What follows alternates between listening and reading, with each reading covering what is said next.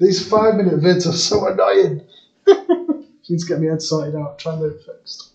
So, mechanics on the first one, stats on the second is that bit. Stats on the first one, mechanics on the second is that bit. So what have I got? 3 over 10 times 7 over 9, 7 over 10, 3 over 9. That's going to give me, according to this, 7 over 15 there. So hopefully that's okay. No worries with that one. If you have, just let me know. Right now then, this next one. Oh, here we go. This is the GCSE question, which everybody kicked off about a few years ago. So it says there are n sweets in a bag. 6 of the sweets are orange. The rest of them are yellow. So what have I got then? All I've got is I've got orange sweets and I've got yellow sweets. Now I've got 6 in terms of a probability. The probability of me choosing orange is going to be 6 out of n, because I've got 6 oranges out of n sweets. If it just said 15 sweets, you'd be happy with it. Now the yellow ones, now this is a little bit more awkward.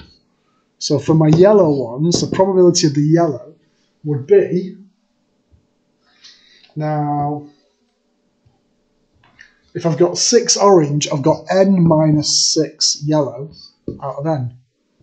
So that's n minus 6, because they add up to n in total, out of n. And that's kind of blew people's minds. So we take a sweet from a bag at random and we eat the sweet. You then take at random another sweet. So think about what's happened now then.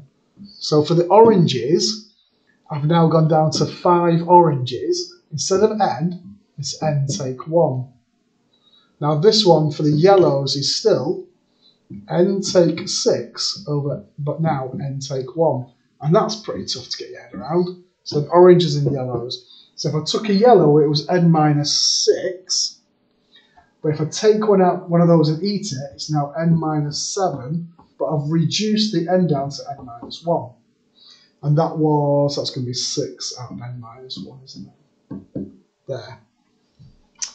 Now it tells you that the probability that we eat 2 oranges is a third.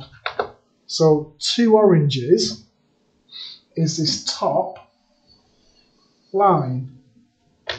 So it's telling me that 6 over n times by 5 over n minus 1 is actually equal to a third. So now I want to, so it says part A says, show that I can get that quadratic. So what have I got then? So I've got 30 for times the top line together. I've got n squared minus n is equal to a third. So if I cross multiply, take the 3 up, that's a 90. Take this bracket up, that's an n squared minus n. Do a rearrange, and I've got part A. So that's part A done. Part B, if I just solve it, I get n is 10, or n is minus 9. But n has to be greater than 0, so n is 10.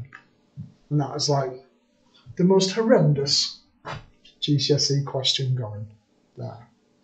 I've got 3 minutes 50 now, and I've got to talk about mutually exclusive in this one as well. So I'm going to stop the vid there, and we'll start a new vid.